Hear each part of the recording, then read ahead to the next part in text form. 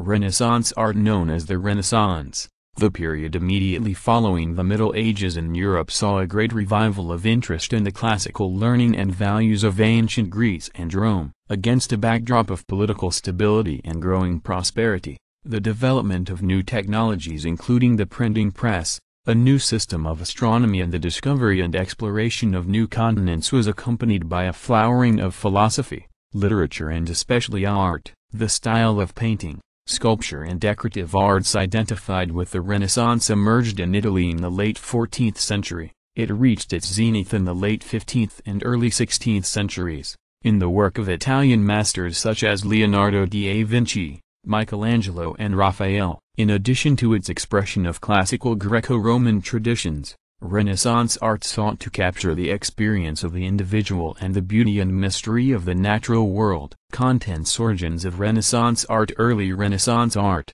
1401 1490s, Florence. In the Renaissance. High Renaissance art, 1490s 1527s, Renaissance art and practice. Expansion and decline. Origins of Renaissance art. The origins of Renaissance art can be traced to Italy in the late 13th and early 14th centuries. During this so-called Proto-Renaissance period, 1280 to 1400, Italian scholars and artists saw themselves as reawakening to the ideals and achievements of classical Roman culture. Writers such as Petrarch, 1304 to 1374, and Giovanni Boccaccio, 1313 to 1375, looked back to ancient Greece and Rome and sought to revive the languages, values and intellectual traditions of those cultures after the long period of stagnation that had followed the fall of the Roman Empire in the 6th century. Did you know? Leonardo da Vinci, the ultimate Renaissance man,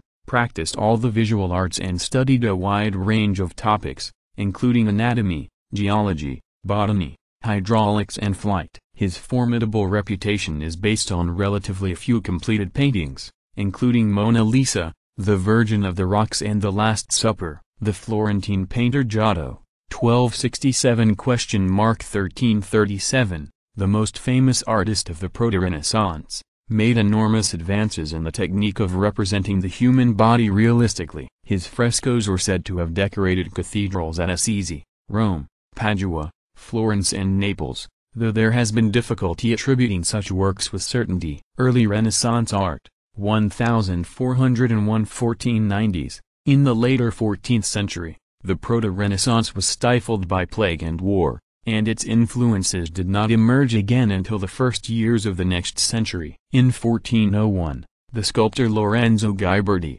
c. 1378 to 1455, won a major competition to design a new set of bronze doors for the baptistry of the Cathedral of Florence, beating out contemporaries such as the architect Filippo Brunelleschi, 1377 to 1446, and the young Donatello, c. 1386–1466, who would later emerge as the master of early Renaissance sculpture. The other major artist working during this period was the painter Masaccio, 1401 to 1428, known for his frescoes of the Trinity in the Church of Santa Maria Novella, c. 1426, and in the Brancacci Chapel of the Church of Santa Maria del Carmen, c.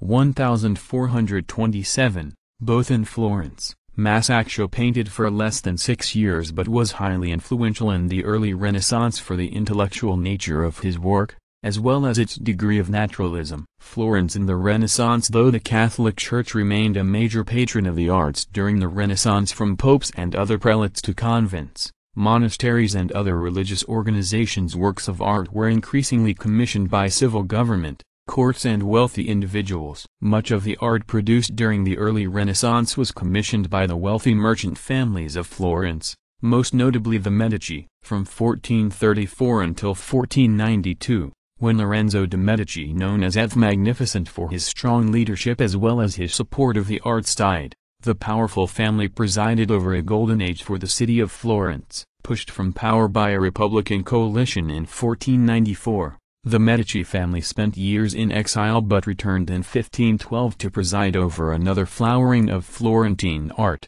including the array of sculptures that now decorates the city's Piazza della Signoria. High Renaissance art, 1490s-1527s. By the end of the 15th century, Rome had displaced Florence as the principal center of Renaissance art, reaching a high point under the powerful and ambitious Pope Leo X, a son of Lorenzo de' Medici. Three great masters Leonardo da Vinci, Michelangelo and Raphael dominated the period known as the High Renaissance, which lasted roughly from the early 1490s until the sack of Rome by the troops of the Holy Roman Emperor Charles V of Spain in 1527. Leonardo, 1452–1519, was the ultimate Renaissance man for the breadth of his intellect, interest and talent and his expression of humanist and classical values. Leonardo's best-known works, including the O Mona Lisa, 1503–05, O the Virgin of the Rocks,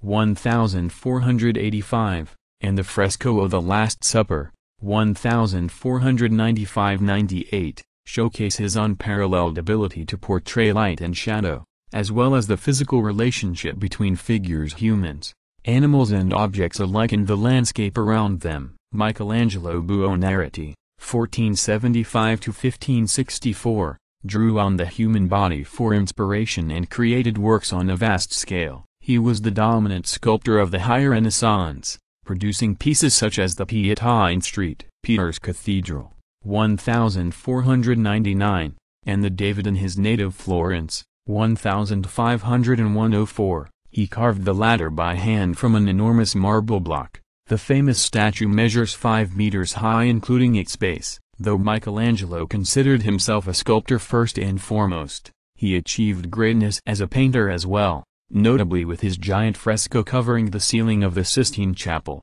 completed over 4 years, 1508–12, and depicting various scenes from Genesis. Raphael Sanzio, the youngest of the three great High Renaissance masters, learned from both da Vinci and Michelangelo. His paintings, most notably O the School of Athens, 1508–11, painted in the Vatican at the same time that Michelangelo was working on the Sistine Chapel, skillfully expressed the classical ideals of beauty, serenity and harmony. Among the other great Italian artists working during this period were Vermeer, Giorgione, Titian and Correggio. Renaissance art and practice. Many works of Renaissance art depicted religious images, including subjects such as the Virgin Mary, or Madonna, and were encountered by contemporary audiences of the period in the context of religious rituals. Today, they are viewed as great works of art, but at the time they were seen and used mostly as devotional objects. Many Renaissance works were painted as altarpieces for incorporation into rituals associated with Catholic Mass and donated by patrons who sponsored the Mass itself. Renaissance artists came from all strata of society.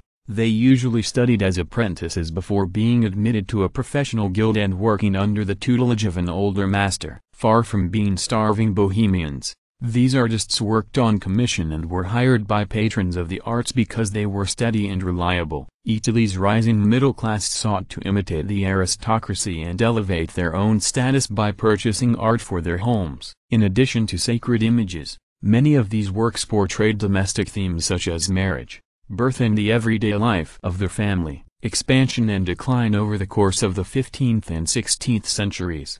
The spirit of the Renaissance spread throughout Italy and into France, Northern Europe and Spain. In Venice, artists such as Giorgione, 1477–78–1510, and Titian, 1488–91–1576, further developed a method of painting in oil directly on canvas. This technique of oil painting allowed the artist to rework an imagia as fresco painting, on plaster, did not, and it would dominate Western art to the present day. Oil painting during the Renaissance can be traced back even further, however, to the Flemish painter Jan van Eyck, died 1441, who painted a masterful altarpiece in the cathedral at Ghent, c.